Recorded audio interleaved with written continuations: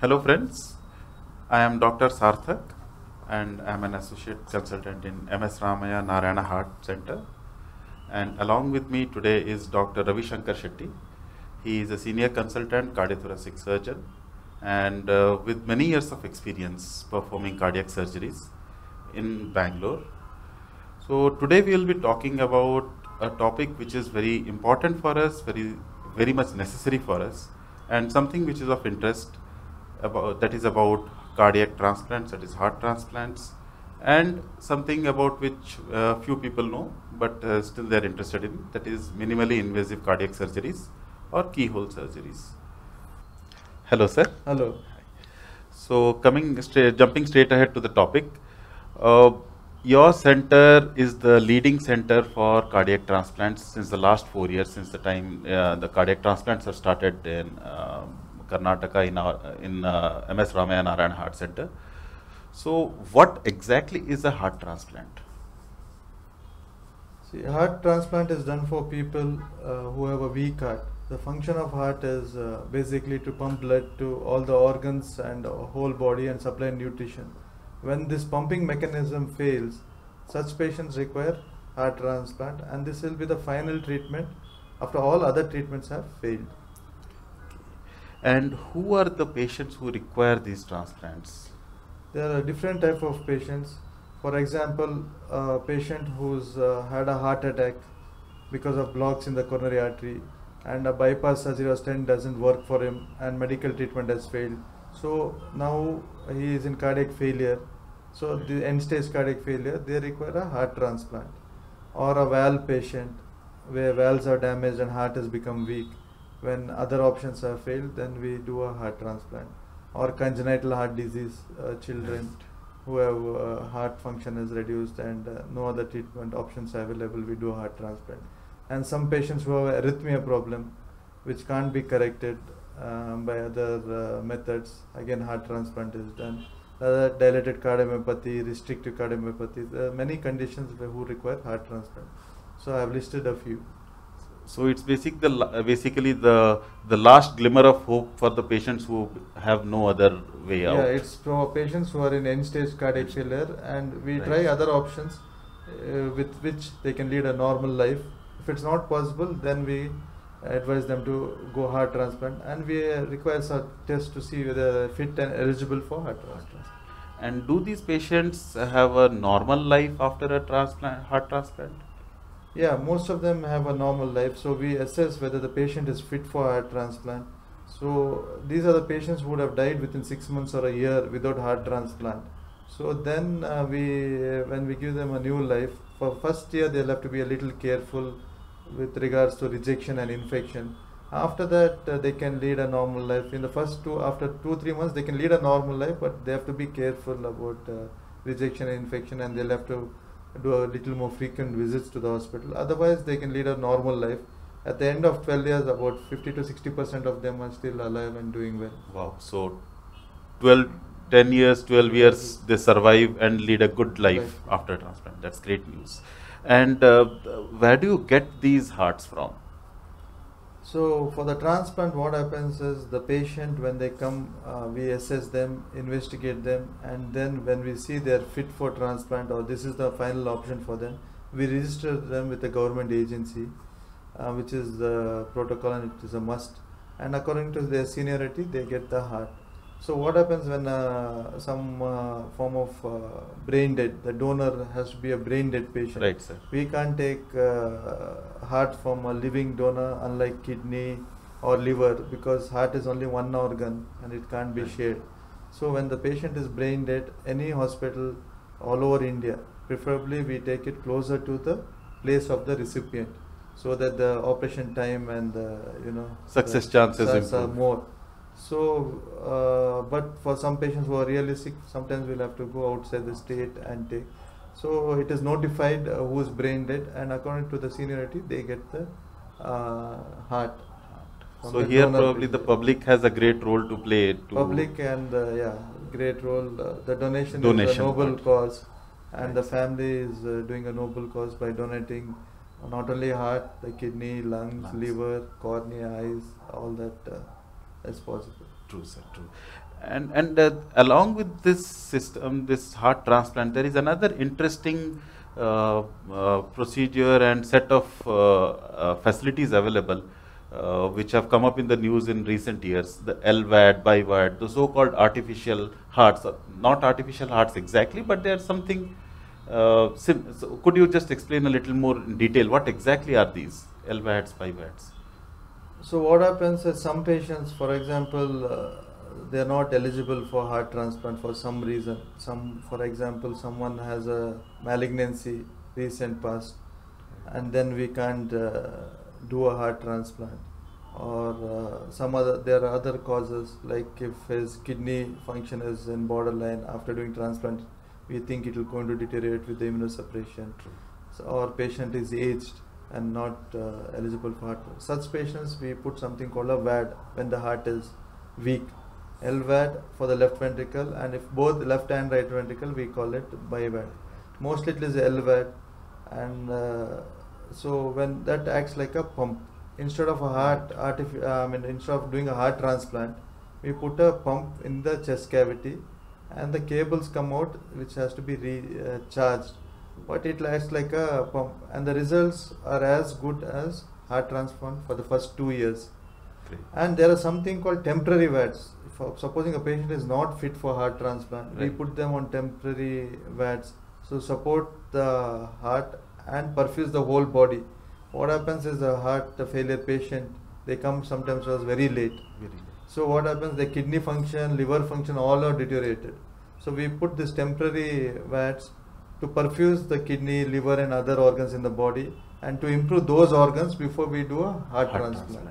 So that is the case. We put temporary VADs and BIVADs, both left and right ventricle as well. We put BIVADs, and we've done many of them in our center. center. A bridge to the transplant. Yeah, so it's that a bridge to the heart transplant. It's called bridge to heart transplant, or decision to heart transplant. So what happens when we put these VADs, we see whether the kidney and liver improves. If it doesn't improve, then he's not eligible for transplant. Then we'll have to think of putting a permanent VAD. Permanent VAD. Great. And could you give us some examples, something interesting that you have come across in your experience over the last 4 odd years, something that you saw? So we have a few cases. One patient came from Uttar Pradesh to us. He had to take an air ambulance and come. He had a heart attack and heart got damaged in UP, and they had put a stent, but the heart didn't recover fully because he had reached the hospital late. Then he went to Delhi and other hospitals. Repeatedly they had to do dialysis, because when the heart fails, fluid accumulates in the body, and his kidney was deteriorating, liver was deteriorating. In the end, someone told him to come to our center, Ramaiah Heart Center, and it was so late that commercial airlines refused to take him because he was very sick. Then he had to take a air ambulance, private flight, and come. And he came to our center. Then again we saw all his liver, kidney was deteriorated. He had fluid overload in the body. He had swelling in the legs, abdomen. So then that he was not fit for a transplant. His lungs pressure was high. So we put him on BIVAD, that is left ventricular and right ventricular support, for a month. He lost about 15 kgs of weight. His liver and kidney regained. And then we did a heart transplant. Now it's been a year almost, and he's doing well. He comes for follow-up regularly? He comes once in 4 months. He has come last a month ago. So initially they'll have to come. Later they can again. And he's doing all fine. He walks. He's leading a normal life. So Superb. he started working. So one more patient was following up in a hospital. She had arrhythmia problems. So what happened is we had our cardiologist had asked her to put a defibrillator, which she refused. And she had come just to the pharmacy at Ramaiah Hospital, and she had a cardiac arrest. Then the accident and emergency department, they revived her. And then we saw heart function was about 15%. Then we put her on just on the LVAD. Again for a month, her heart regained. And then we removed the LVAD without a transplant. And now her heart function is recovered to normal, and she's put a defibrillator. And this also has been about 8 months. And others, some children who have taken poisoning. Yes, I was coming to that. Poisoning or such cases, when all the organs suddenly shut down, this acts like a pump. Heart is not. So these patients, they have recovered with heart function being normal. So there are many such examples where VAD, only VAD, or only ECMO or a heart transplant has been done. Children also have undergone a transplant, and how are, if so, what has been your experience with? We've done the first pediatric heart transplant at Ramaiah in Karnataka. Great. So the children also do very well. So actually the results are better the younger the patient. So in terms of less chance of infection, but rejection chance is more in children. So immunosuppression has to be little higher because their immunity is high. So it is a balance. If you go older patient, they'll have other complications, like when you give immunosuppression steroids, they who are not diabetic or borderline diabetic become diabetic. There's more chance of infection and all that. But children, there's less chance of rejection because their immunity is low. But children, the opposite. The immunity will be high, so immunosuppression dose will be high. So it is a fine balance. But still they have a relatively fairly normal life. Otherwise these children would have died. Right. So this is the final option for them. True, absolutely true. Coming to the next part of our discussion, this is again something which is also quite close to your heart. You have developed it in your center, you have grown it to a particular level. What exactly is this minimal invasive or keyhole surgery? What does it mean? Minimal invasive heart surgery is being done more and more for more number of patients. This is what normally we do in cardiac surgery. Is all surgeries we cut the breastbone. The bone is cut. So minimal invasive heart surgery, depending on what type of surgery, for the valves we go between the bones, between the ribs. So we don't cut any bones, we go between the ribs, and it is a very small incision, about 3 centimeters or 2 inches. So through that hole we, depending on which area of interest in the heart, we go in that particular space or zone and do the heart surgery. For example, for a valve surgery we go through the right intercostal space, and for a bypass surgery we go through the left side and do a minimal invasive or a keyhole surgery.